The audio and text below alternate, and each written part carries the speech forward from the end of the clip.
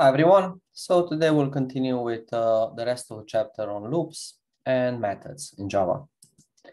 Before we start, I want to tell you about the sample midterm, which I uploaded in assignments. If you scroll down after homework 1, you will find the sample midterm. It requires the responders login browser to take. It's a sample midterm, so it's actually easy for you to just test if you have all the requirements for taking the exam. You have 80 minutes to complete this exam. It's a closed book exam. You're not allowed to use the textbook, lecture notes. These are the same instructions that will appear in the real midterm one. I also posted a post about midterm 1 logistics. So the exam will appear at the time of the exam, which is exactly 1 week from today. You must use lockdown browser, and that's why you should download it as soon as possible and try it on the sample midterm.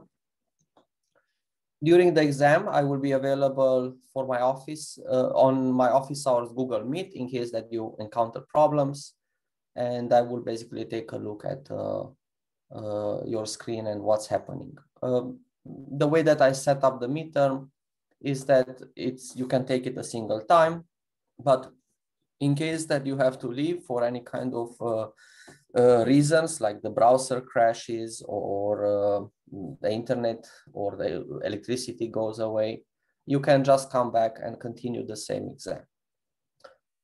We will grade the exam on the same day with the exam and announce the availability of the results on Piazza. And you can actually use, again, the lockdown browser by clicking on the grade to actually see your exam and compare your results with the expected results and correct solution. So first thing that you should probably do is to download the lockdown browser from the Stony Brook website. You can directly go to the soft web and use your NetID and password to log in and download and install this browser. It's called Responders Lockdown Browser. It's like Mozilla Firefox or Chrome or Edge or Safari. It's a browser. It only allows you to open a single tab and to basically give the exam in Blackboard. You open Blackboard and then you go directly to the exam. You cannot navigate away. You can't open notes or anything. It's basically just the exam. So you're not distracted by anything. You take the exam for the duration of the exam, and then you save your results and we'll grade them. A sample test is available on Blackboard in assignments. I showed you is this sample midterm 1. And you can basically take this test by Wednesday just to make sure that you can take exams with the lockdown browser. And in case that something doesn't go right, come to my office hours and we'll see what's the solution for it. I also included the sample test in a Word document and with and without solutions. Okay. So that's all about the midterm and logistics, which are posted on Piazza, and the sample that is posted on Blackboard. So let's start with loops and continue the lecture from last time. So last time we talked about while loops.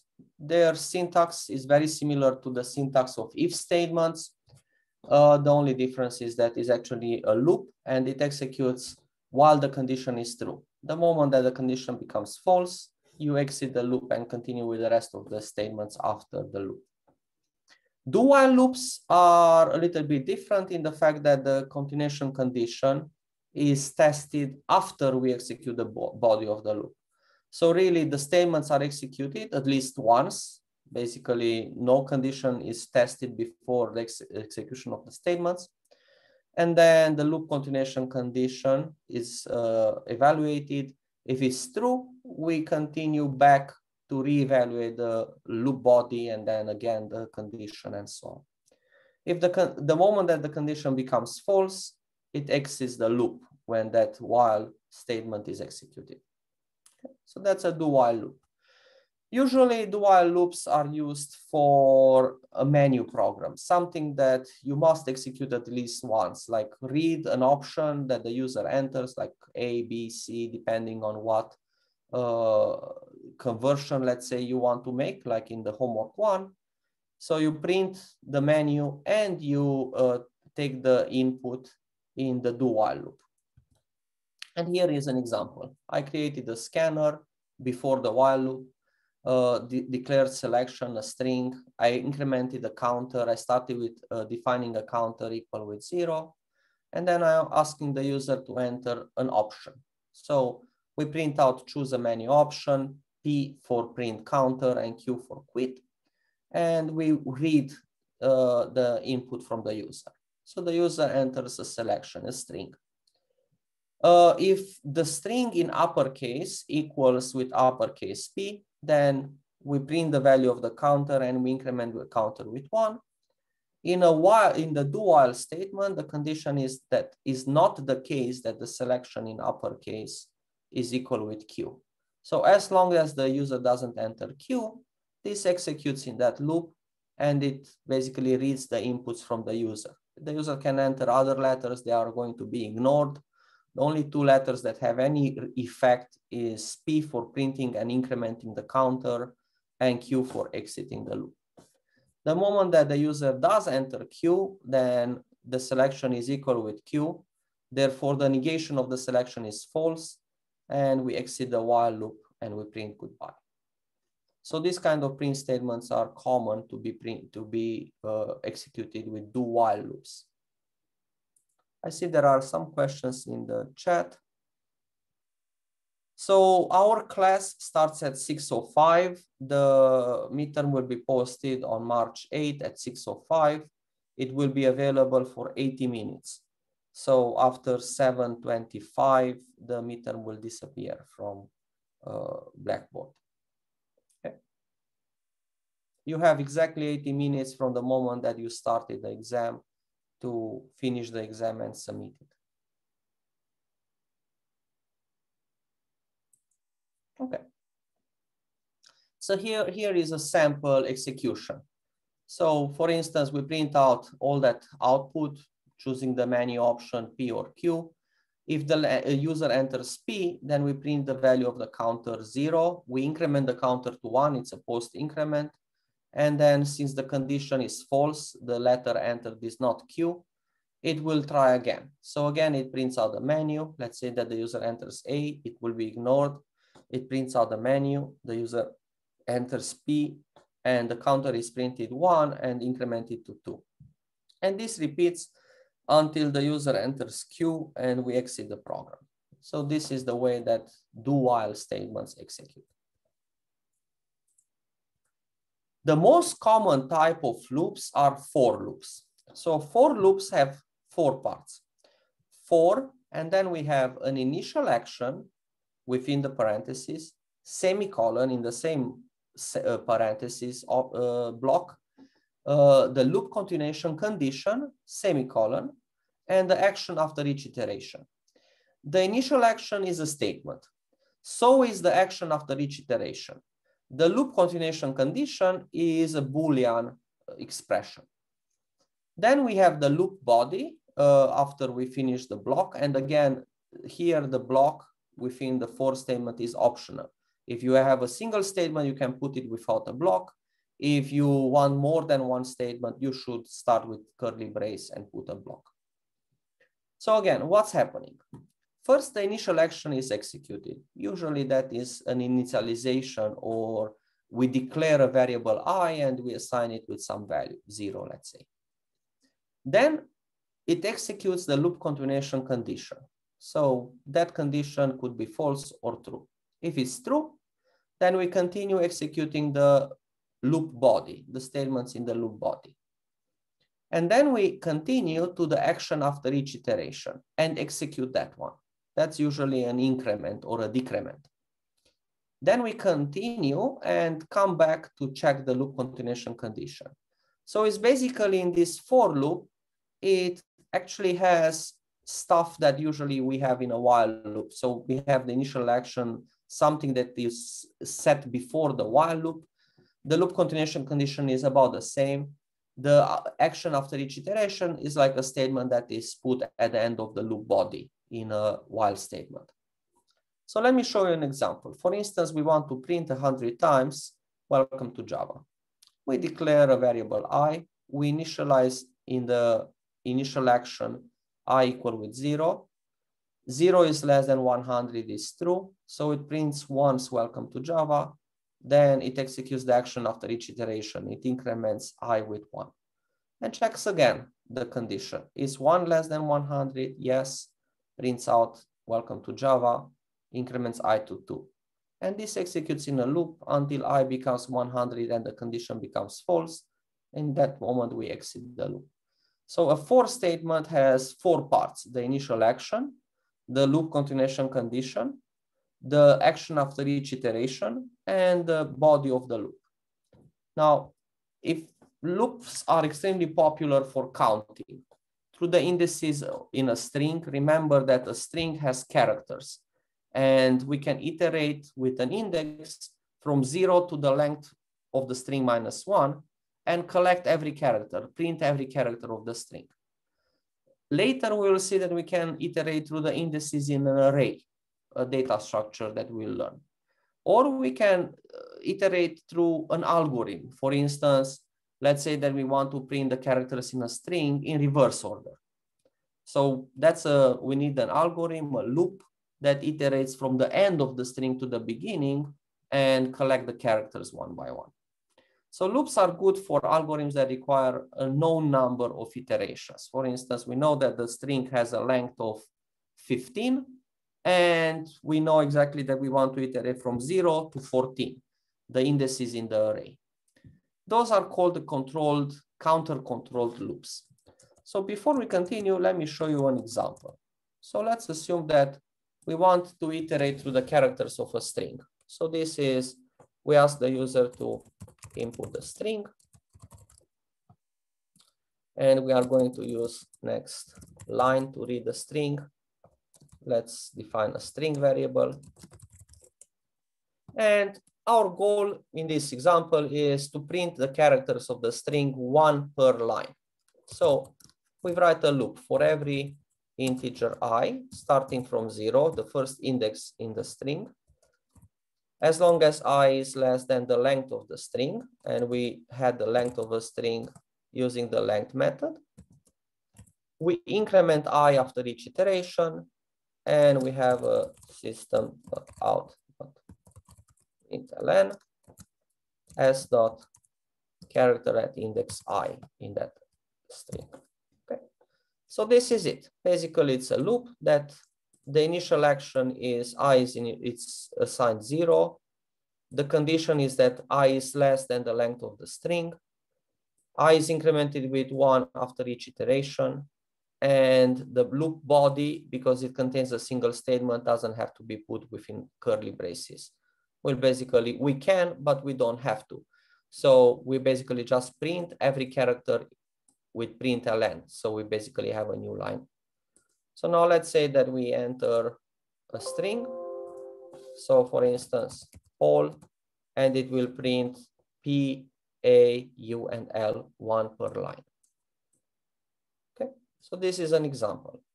For instance, now let's say that we want to print the characters in reverse order. So we can modify this for loop a little bit. Instead of iterating from 0 to the length, let's iterate from the length s dot length -1, the previous to the last to the length, as long as I is greater than equal with 0. The action after each iteration is to subtract 1. And we basically run the same program. So again, let's say that we enter Paul. And now you see it starts with the character at index, the length -1, which is the last character in the string, L. Then it decrements I with 1, and it goes in opposite order, U, A, P. Okay. So now we just wrote an algorithm that iterates from the end of the string to the beginning. The action is decrementing. So basically we start with this is 3. The next character will be the character at index 2. Then we decrement again the character at index 1, and then the character at index 0. When the I becomes I -1, this condition -1 greater than 0 is false, and we finish the program.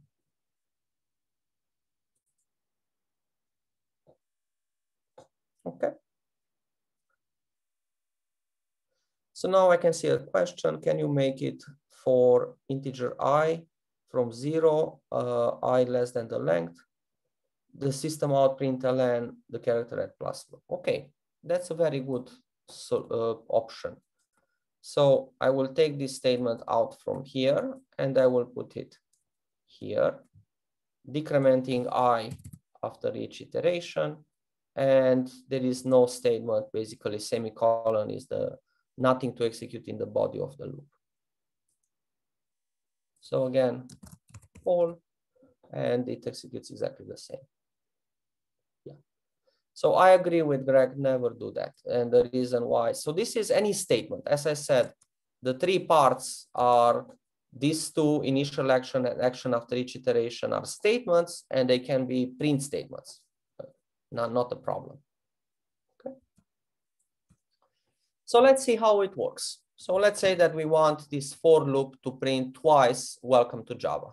So we declare I, we assign 0 to I, 0 less than 2 is true. We print out welcome to Java once, and we execute the action after each iteration. We increment I to 1, from 0 to 1. 1 less than 2 is still true. So we print out again, welcome to Java. We increment I from 1 to 2. 2 less than 2 is false, and we finish the program. So the initial action in the for loop can be a list of 0 or more comma-separated expressions. So basically, if you want, you can declare multiple variables. You can declare I equals 0, comma, j equals 0, and so on. The action after each iteration in the for loop can also be a list of 0 or more comma-separated statements. So if I have both I and j, and I want to increment them both, I can separate them with comma, I++, comma, j++. Now, I don't have to have a block. I can put semicolon, like basically no operation statement as being the loop body. So the loop body can actually be empty as long as you basically have this semicolon here to state that this is followed by the empty statement. There is nothing in the loop body. In fact, I would say that it's even a better style to just leave it like this. If you have to do such a thing, again, I agree with Greg that this is a little bit not quite okay to have statements within the action after each iteration. It's easier to make mistakes, and that's not something that we want to do. If the loop continuation condition in a for loop is omitted, it's assumed to be implicitly true. So you can leave, for instance, empty, both the initial action, the loop continuation condition is by default true then, and the action after each iteration is empty too. So basically, this is like an infinite loop. It's equivalent with stating while true, do something. So this is an infinite loop. It's quite useful sometimes. It's useful to declare servers that are supposed to be always on, and for every request to basically either spawn a different process to take care of that request or to respond to the request. So servers usually work this way. They have a while true and they run forever, waiting for basically clients to connect to it.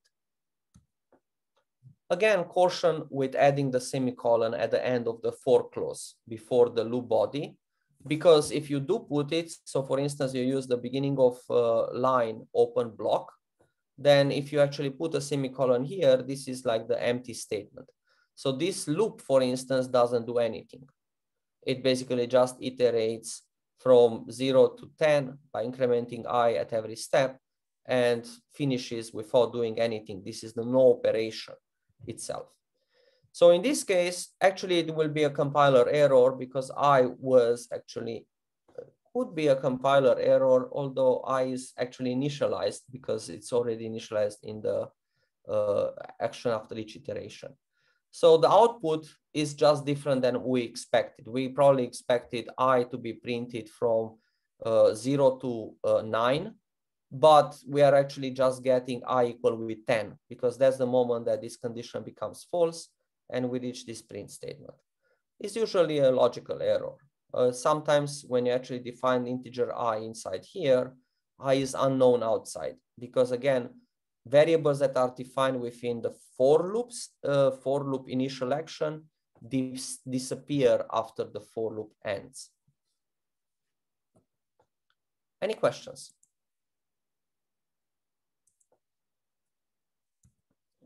Okay. And we have the same case, but even worse in the case of while loops. Because if you do put a semicolon here, you got an infinite loop.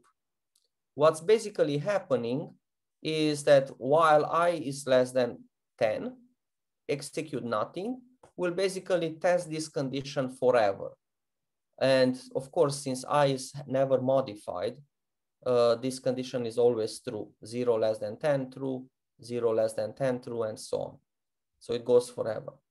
In either case is a logical error. It's an error that you should correct, either by printing the correct output, like in the example of this for loop, or modifying this, taking out the semicolon. So you actually have a loop that terminates and prints the result that you expected. But this is a common mistake. While, do while, and for loops are expressively equivalent, meaning that you basically can express the same kind of problems. Now, the truth is that expressivity is actually defined maybe in a very lax way. It's not defined as, it's defined as complexity. How complex of problems can you express? But sometimes you also have to think about easiness of expressing a program. So it's true that all of these kind of loops are equivalent. A while loop can be transformed into a for loop by just leaving empty the initial action and the action after each iteration, because that is usually included in the loop body. Similarly, if you have a for loop, that can be transformed into a while loop. You basically execute the action after initial action before the while loop. Then you have a while loop that has the loop continuation condition, the loop body, and the action after each iteration is within the body of that while loop. So any loop, for loop, can be expressed as a while loop as a for loop, and equivalent to do while loops. Do while loops can be expressed in while loops and for loops and vice versa. Now, it's true that it's not probably the right way to do it. Again, expressivity, it doesn't mean only complexity class, but it also means ease of expressing a problem. So you will actually start gaining, as you practice, experience of when to use while loops, when to use for loops, when to use do while loops, based on what do you do. If you have a counting loop, you should use a for loop. If you know the range that you need to count with some variable over, you will use a for loop. If you want to print a menu, that's one case in which you will use a do while loop.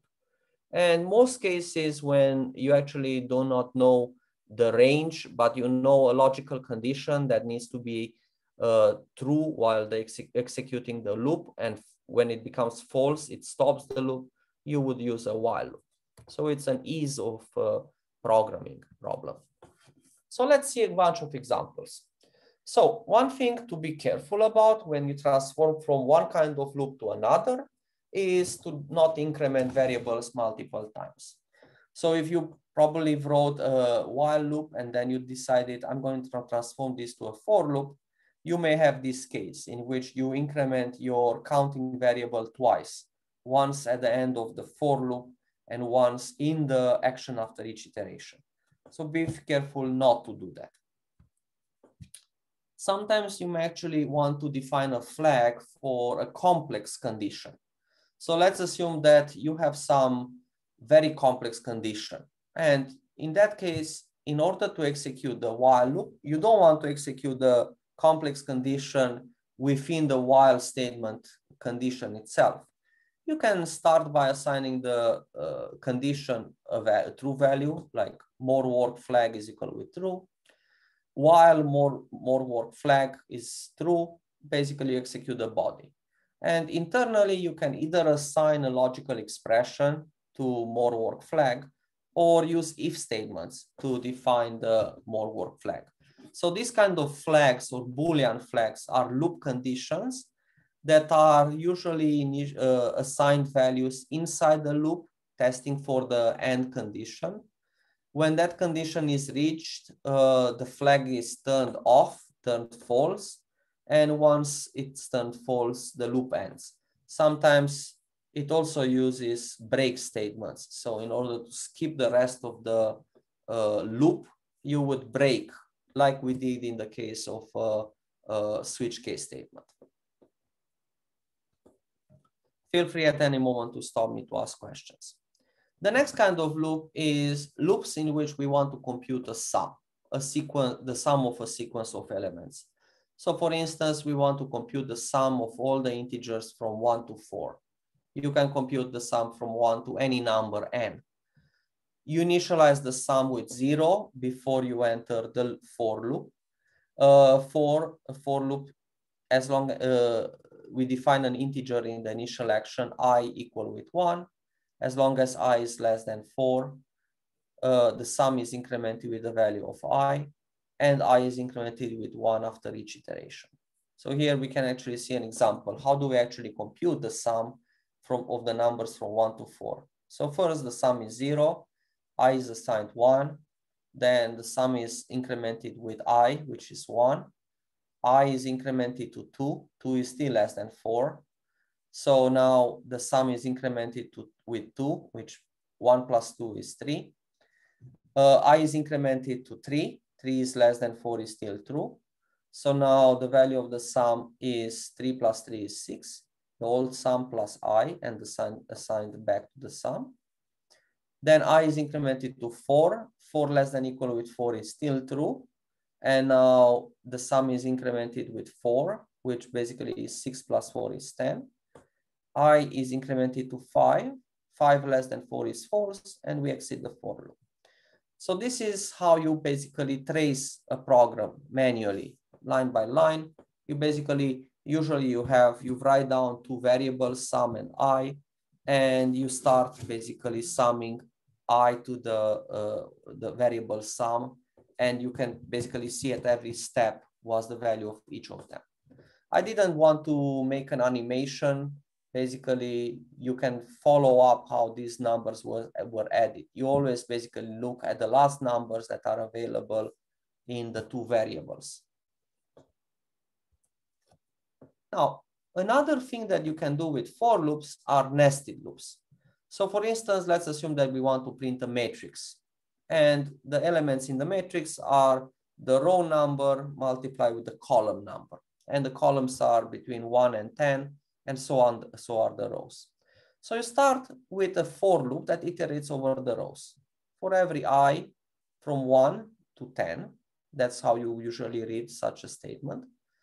And for every I, basically now we have for every value of I equal what with 1, 1 less than 10 is true. We have an inner for loop. For every j from 1 to 10, the product is I multiplied with j. So basically the row number multiplied with the column number, 1 multiplied with 1 is 1, and we print out the value. Then we continue looping internally. So basically this for loop, the inner for loop, is executed like a statement by itself. So it will iterate 10 times, and of course it will basically print the numbers from 1 to 10. The moment that we finish the inner loop, we print the next statement, which is a new line. Then we return to the action after each iteration. For the outer loop, I is incremented to 2, 2 less than 10 is true, and now we start printing the second row. So for every j from 1 to 10, the product is I, which was 2 multiplied with j. So it will basically have 2 multiplied with 1, 2 multiplied with 2, 2 multiplied with 3, and so on, up to 2 multiplied with 10, which is 20. Again, it prints a new line, increments I to 3, 3 less than 10 is true. So now we have another loop to actually print the multiples of 3, 3, 6, 9, 12, and so on. So this is how you basically print with the outer for loop the rows, and with an inner for loop all the elements in one row. Now, a variable declared inside the block, if you remember about local variables, is known only inside that block. It's basically local to that block. It's called a local variable. And the moment that the block is finished executing, that variable disappears. So why it's important? It's important because any variable that you have defined inside a loop, like a for loop, it's gone the moment that you finish the loop. And that includes the init field for loops. So if you have an integer I equal with 0, this integer I is available for the duration of running this for loop, but it will not be available after the for loop terminates. So that basically it's an extension of the case of local variables that we talked about in the past. Otherwise, all of the variables that are declared are going to be garbage collected at the end of the loop. Do not declare new variables inside loops. So one thing that I've always done, if you want to compute something inside the loop, you should declare the variable outside the loop. This way, you avoid creating and destroying the variables every time you re-execute the loop, okay? So one thing about this code, it's wrong. The fact that I'm declaring the integer product every time I'm executing the inner loop. A better way to write this program, and I will correct now on the spot, is to define the integer product outside the loop. So this way is defined outside both loops. So basically what's going to happen is the fact that I'm not going to declare the variable and garbage collect it at the end of each inner loop. So it's actually defined outside the outer loop, in fact. So it's only defined once, and all these assignments are assigning values that are used immediately after. Okay. It still matters. So yes, Greg, you are completely right. Product is a variable on the stack. So it's basically in the current execution activation record. But you are still allocating a location of memory of 4 bytes every time you are executing, re-executing.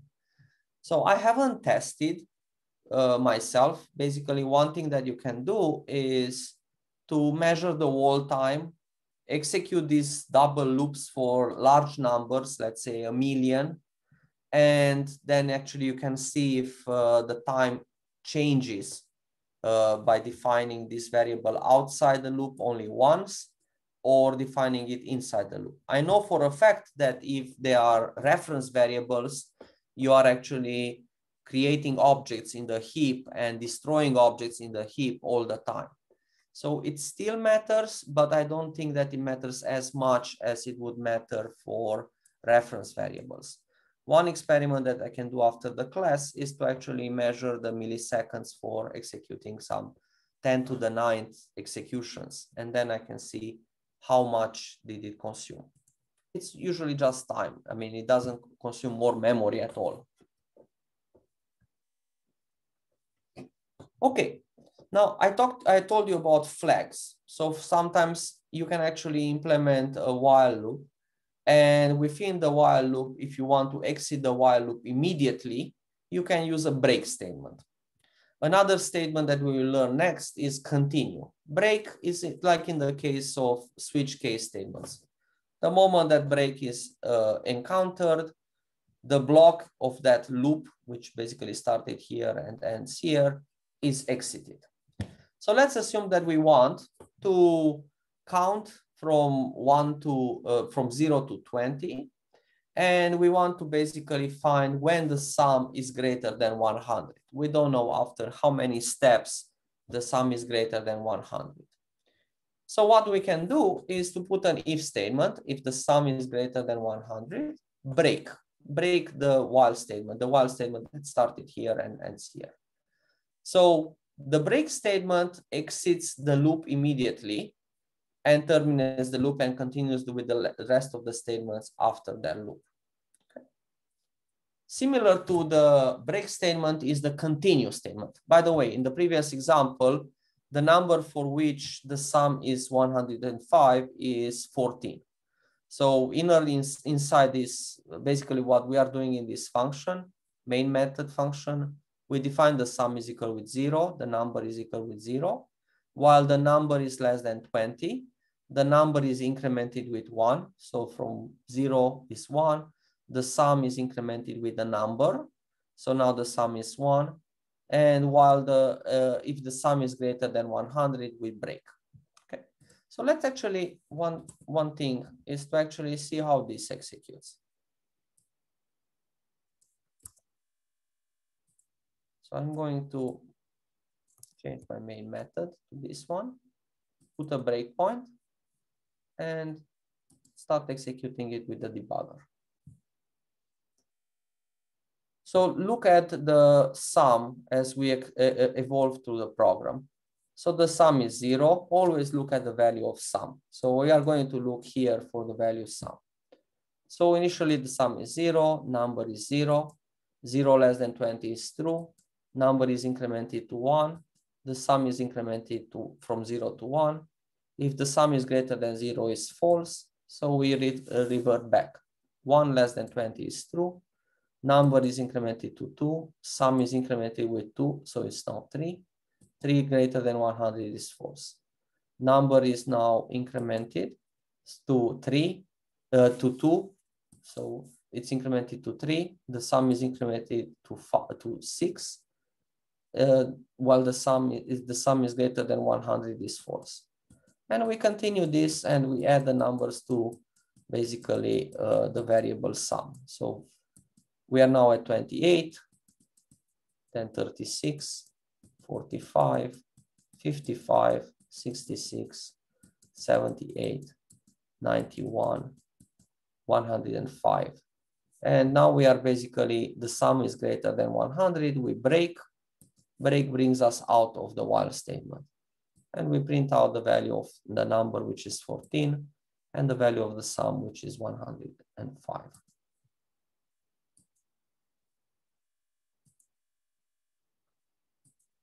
So now the continue statement. So the continue statement is like the break statement. It jumps at the end of the current iteration, and the program checks the conditions and goes again in the loop. So it's really like a way to skip the rest of the code. So let's assume that I want a program similar to the one before. I basically want to sum all the numbers less than 20 with the exception of 10 and 11. So I will skip over 10 and 11.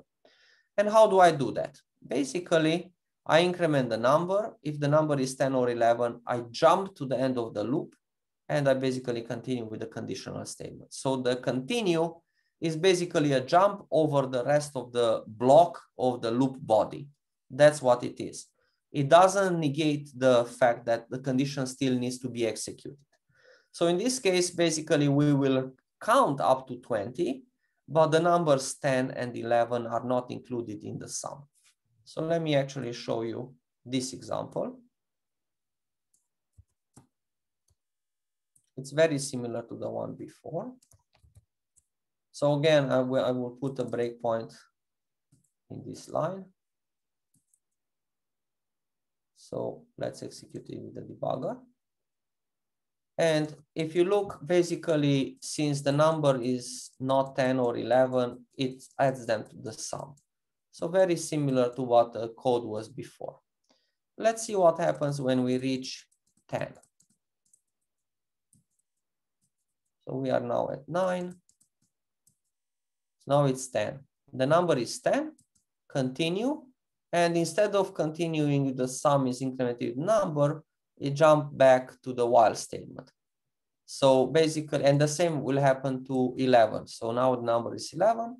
Instead of continuing with summing the number to the sum, it jumps to the while statement back.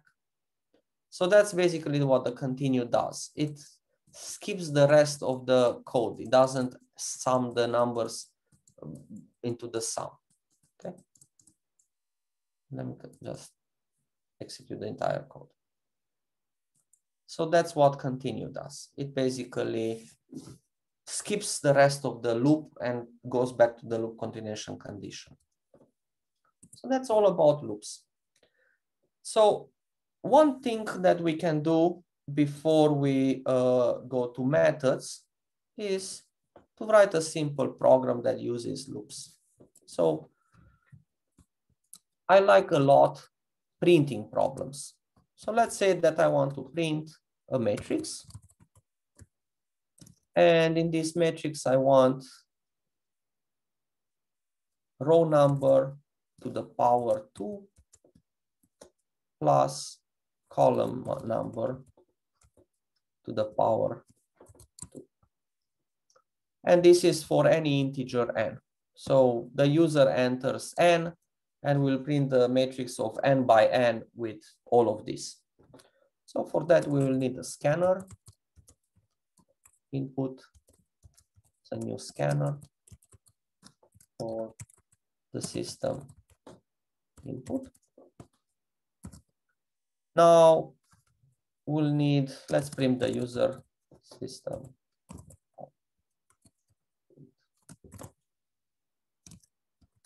Enter the size of the matrix. Integer n is input dot next integer.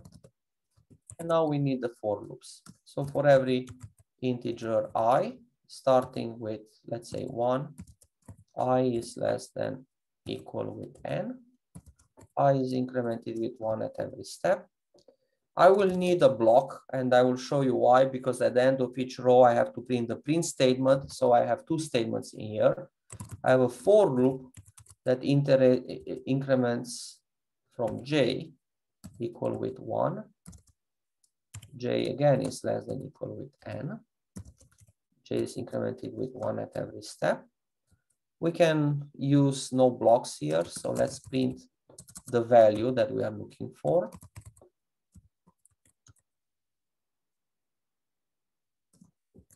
So I'm going to print,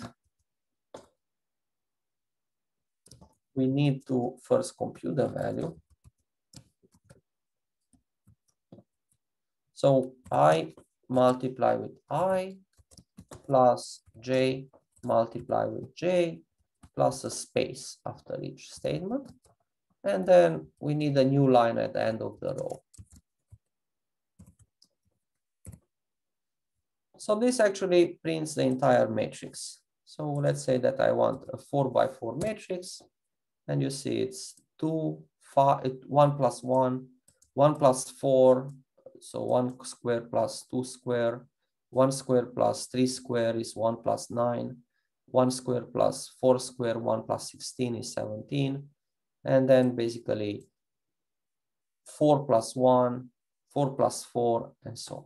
It's exactly what I wanted. A matrix where every element is the row square plus the column square.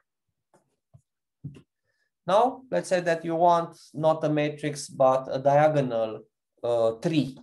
So in that case, let's say that instead of iterating up to the value of n, we iterate up to I plus 1. So if the size of the matrix is 4, we can see it's almost like a tree. If I want to modify it a little bit up to I included, it actually prints only the diagonal of that matrix. So these kind of problems that basically will iterate over the elements and changes them. Okay. Good. So let's talk about methods.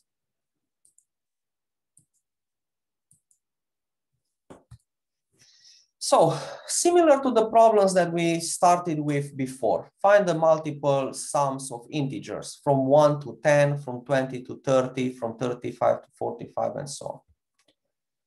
So one way is to basically write similar code for solving these three different problems, but very similar problems. So in one problem, we initialize the sum with 0. We have a loop that iterates from I equal 1 to 10 and increments I after each iteration. And within the loop, we increment the sum with the value of I. So this computes the sum of the numbers from 1 to 10, including both limits, and we print out the result.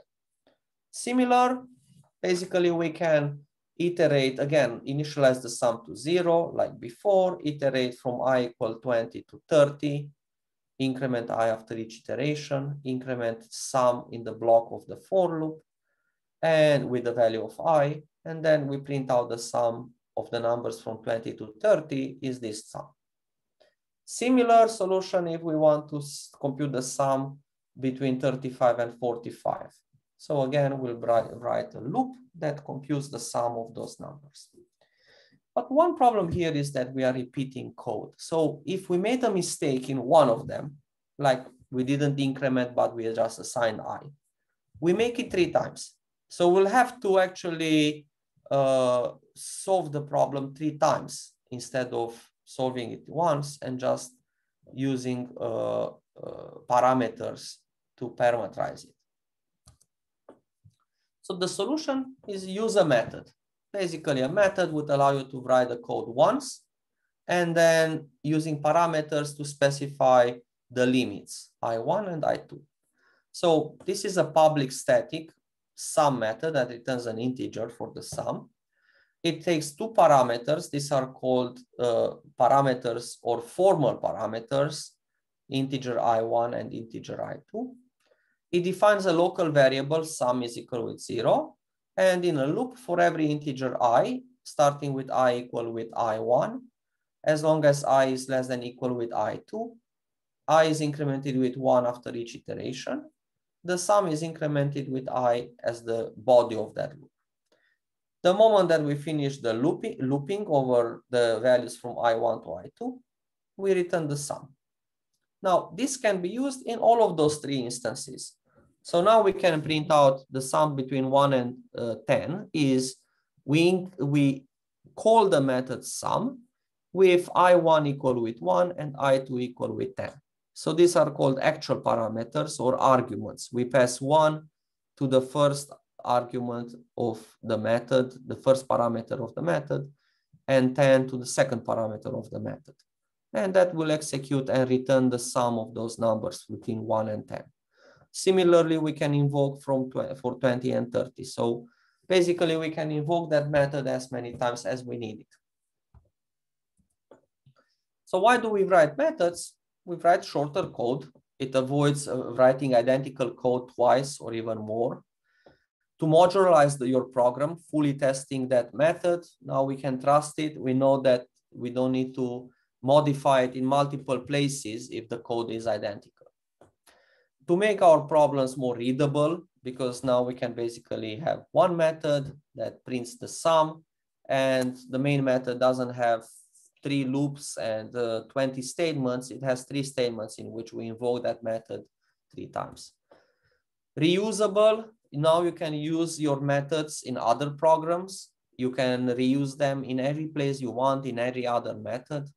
You can test those methods individually and you can basically declare that they are correct. You can debug only once the code in those methods. Easier to extend. You can now write methods that are using the previous methods.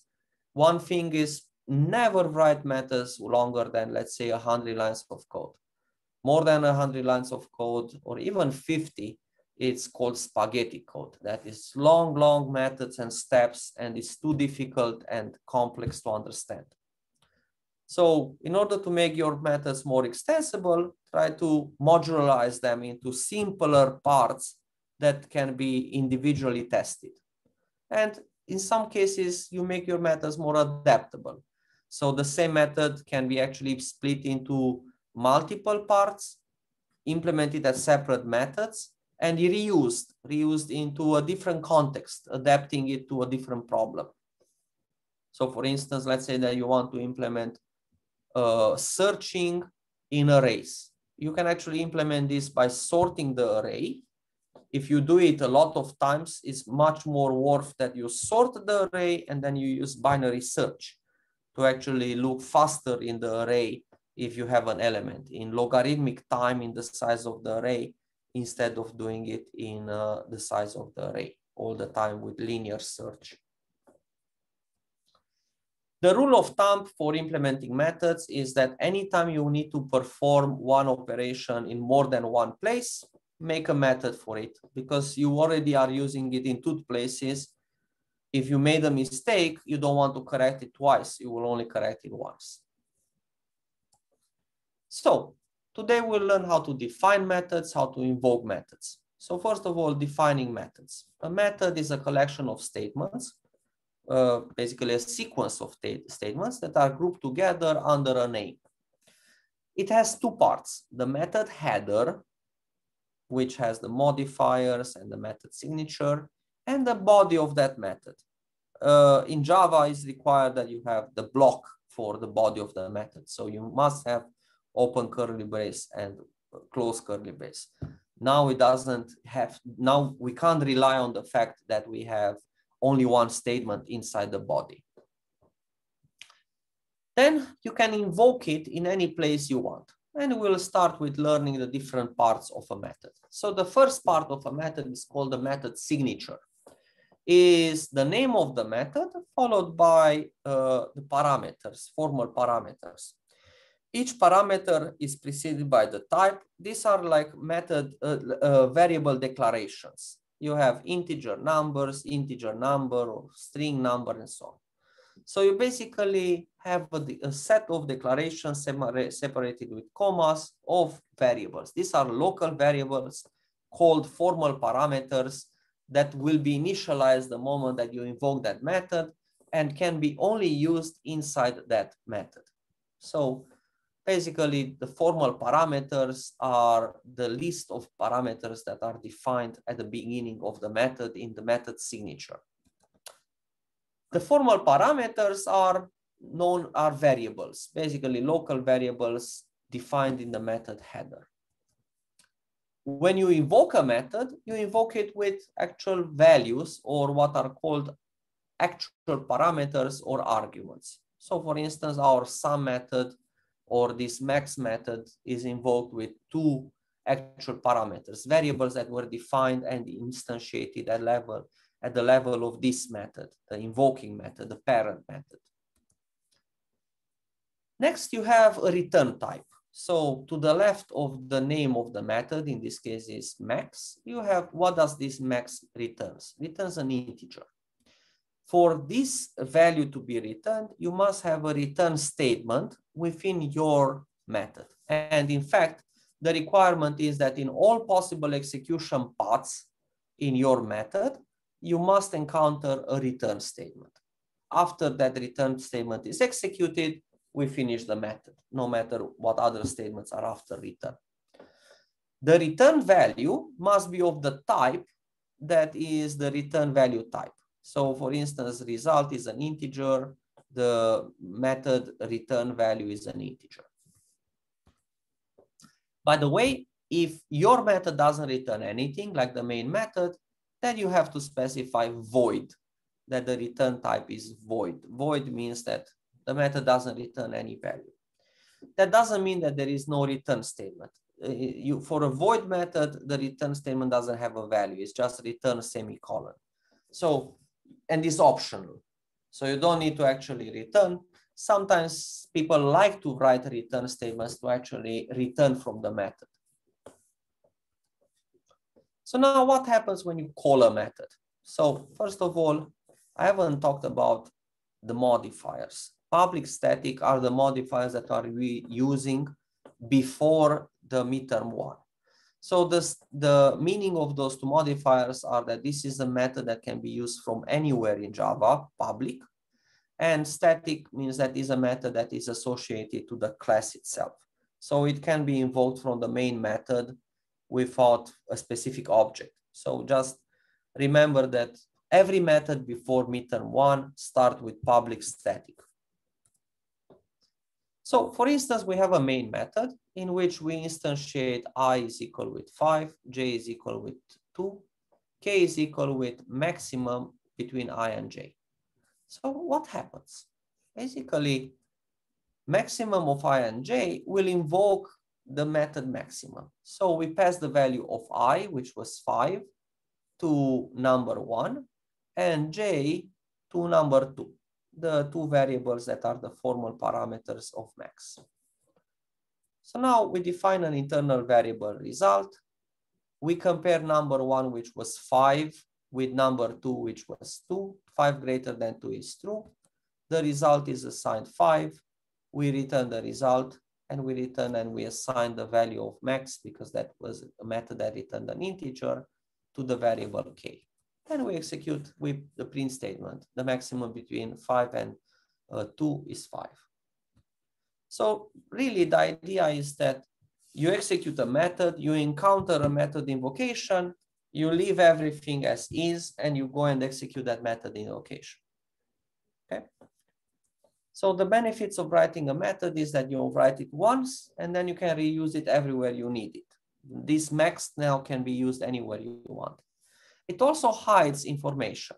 It hides the implementation from the user. If you know the way to invoke this method, which is called the application programming interface API, you can invoke it from wherever you want without having to know what is done internally. It reduces the complexity of the whole program. Now you are only looking at your part of the program. Everything else is the responsibility of who wrote the method. So the API of application programming interface is the method body. The idea is that the method body is a black box that contains the detailed implementation of the method, but we are not interested in it. We are only interested in the method header. What type of inputs this method takes, and what is the optional return value. Okay, so that is the API. All that we care about when we invoke a method. Okay, so let me actually spell it out. This is the application programming interface. You may have heard of this API, and really what it is a list of all the public methods defined for that class, for that program. So for instance, let's say that I want to find all the methods that are available for strings. So I will search for string API. That usually takes me to basically where all of the methods are defined. And you can actually see these are all the constructors.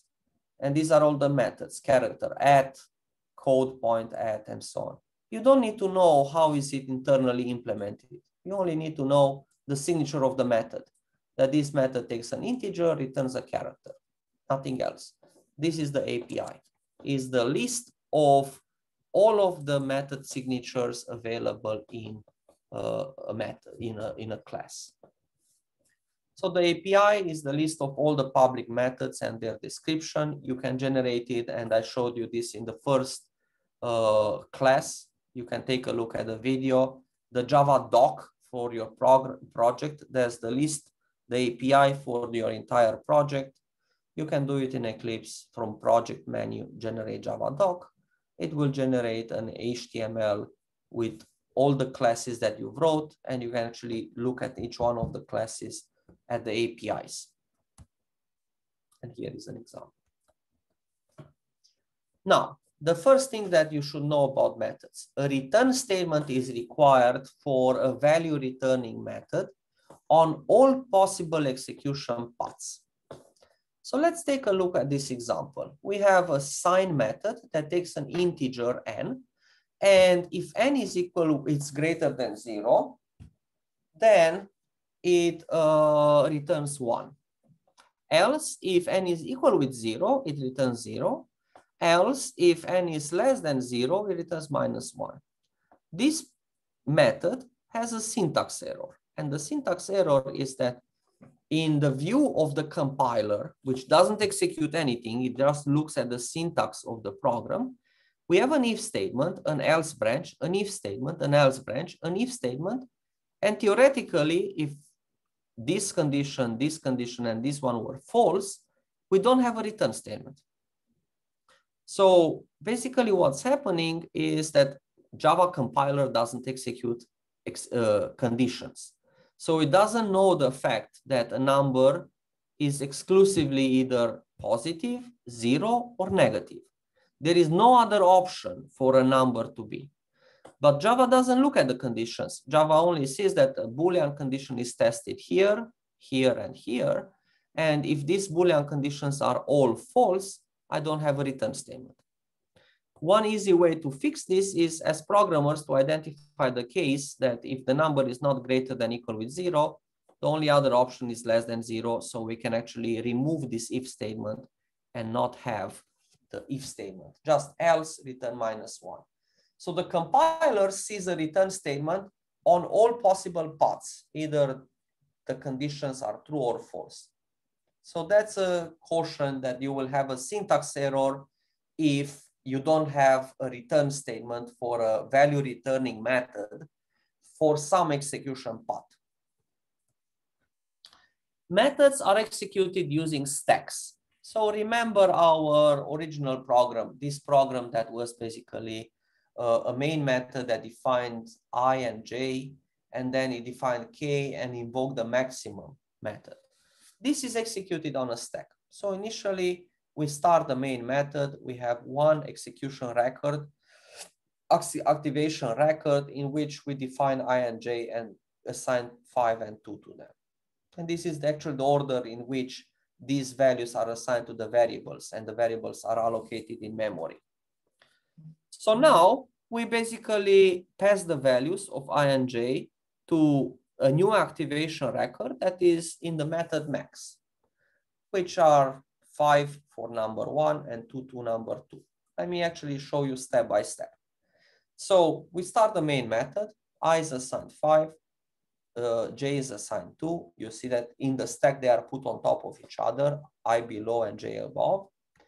K is declared, and we invoke the method max. So the moment that the method max starts, we create a new activation record. At any time, our referencing environment, the variables that can be used, are those that are in the current activation record. So number 1 will get a copy of I, and number 2 will get a copy of j. Java uses send by copy or send by value, which basically copies the values of the actual parameters into the formal parameters. So now we start executing the code within the max method. We define the result variable. We compare 5 with 2. The result is assigned 5, and we return the result. Returning the result means delete the activation record, copy the result 5 into the value of k, because we assigned the max value to k, and delete the current activation record and return back to the main method stack. So a stack means that you put on top, and the moment that you finish a method, you take and you basically return back to the previous caller method. As I said, Java executes with a method invocation called call by value, meaning that the formal parameters are copies of the original data. The consequences is that if internally in the method you assign something to the variable, the new this variable can be used in that method, but the moment that you return to the main method, you still have the old values. Okay, so let me show you a very simple example. So let's say that we have a static method, main. We defined integer I is equal with 1. We invoke the method m with I, and we print out the value of I. The method m is very simple, public static, let's say void m, takes integer x. Inside here, x is incremented with 1. So what happens is that m of I will invoke and will copy the value of I into x. So x is now 1. X is incremented with 1. We finish the method m, we return here. I is still 1 because we copied the value of I into x. X was incremented. We returned back. I is still 1. Basically, we just modified the copy. We didn't modify the original variable. Okay. So executing this will print 1 because I is still 1. Either And that doesn't matter how many times we increment x. We can increment it 100 times. Basically, I is still 1 because we are modifying the value of x only within the method m. We are not actually returning it back to the main method. Okay. So the idea is that you can't assign new values to formal arguments because they don't modify the original past variables. And the reason why is because we are only changing the copy, not the original variable. So let me show you an example. We have a main method in which we define num1 is equal with 1 and num2 equal with 2. We have a swap method that is invoked with num1 and num2. The swap method takes n1 and n2 as formal parameters. We define a variable temp to which we assign n1. n1 is assigned n2, and n2 is assigned temp. So normally what this code here does, it swaps the two values because it basically uses a temporary variable, puts the value of n1 in temp. n1 can now be used to copy into it n2. And n2 is assigned the temp, which was original n1. But this swapping doesn't work. Why? Look at this stack here. Num1 was 1, num2 was 2.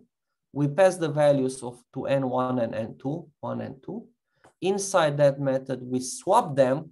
n1 was 1 and 2 was 1 and n1 was 2. But when we return back to the main method, they are still 1 and 2. They are still the original values.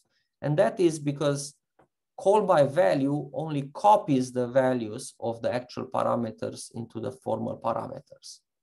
Okay? Overloading.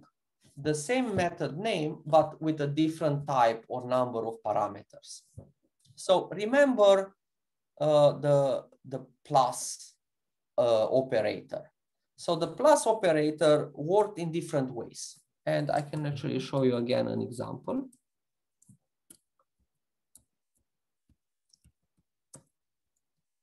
And let me copy this statement 3 times.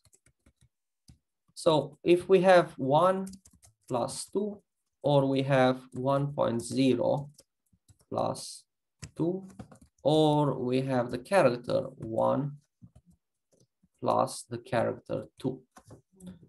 So the plus operator looks at the arguments that it gets and executes the plus in that type. So 1 plus 2 are integers, the value is 3. 1.0 plus 2, 1.0 is the double, so 2 is also raised to a double, and the result is a double, 3.0. 1 as a character concatenated with, as a character, we take the Unicodes of the two characters, so it's still sum. But let's transform this, at least one of them, into a string. And now it actually does concatenation. The string 1 concatenated with the character 2 is basically the string 1, 2. Okay. So what exactly we did? We did something called overloading, or Java did. The same method name, but with different type or number of parameters. So we implemented the plus method with integers as inputs, in which case the result is an integer. If at least one of the inputs is a double, then the other one will be casted to a double. So the result of the sum is a double.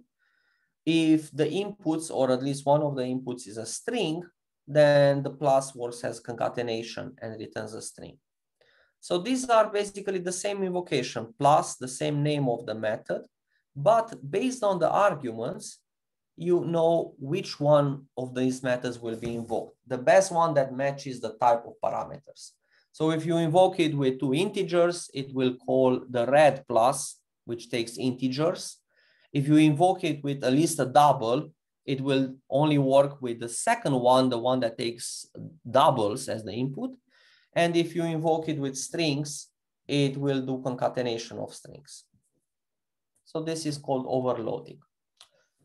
Also, if you have different number of parameters. So for instance, I have a plus that works with 3 parameters. I have a plus that works with 2 parameters. The one with 3 parameters will be invoked when the invocation has 3 parameters. The one with 2 parameters when the invocation has 2 parameters. So the correct method that is invoked is based on the number of parameters and the type of these parameters, and it's called method matching. Trying to find, this is done internally by Java, tries to find the best method that matches the call. So if I wouldn't have had a method that takes integers, when called with 2 integers, it would have used the method for doubles, because those can be casted automatically to doubles. But if I do have, then the program will have different execution for doubles versus integers.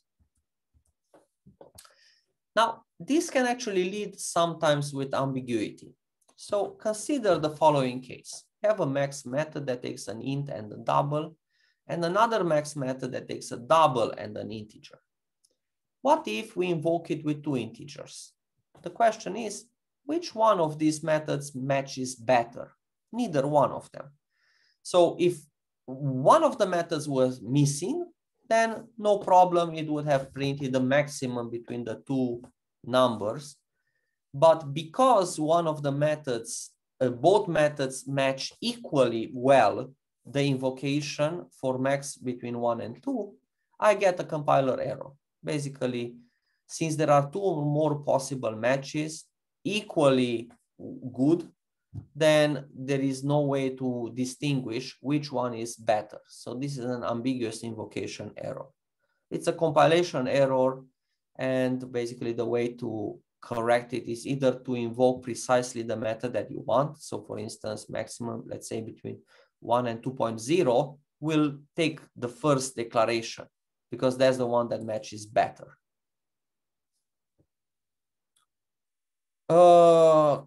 Caleb is asking, would integer double beat double double? Yes. If you invoke it with int double, it will match better int double. So it's more or less similar to the previous case. Basically that this one, int beats double double. Depending on if you call it with 2 integers, that matches better than if you call it with 2 doubles. So in this case, in your case, int double beats double double when you call it with an int and a double.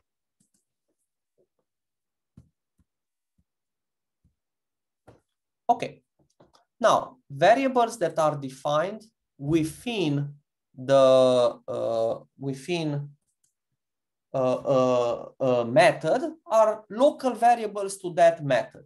The scope is the part of the program in which those variables are defined. So basically they are available between the variable declaration, which could be the formal parameters in that method, up to the end of the block of that in the block in which they were defined. So basically in Java, all local variables start from their declaration up to the end of the block that contains that variable.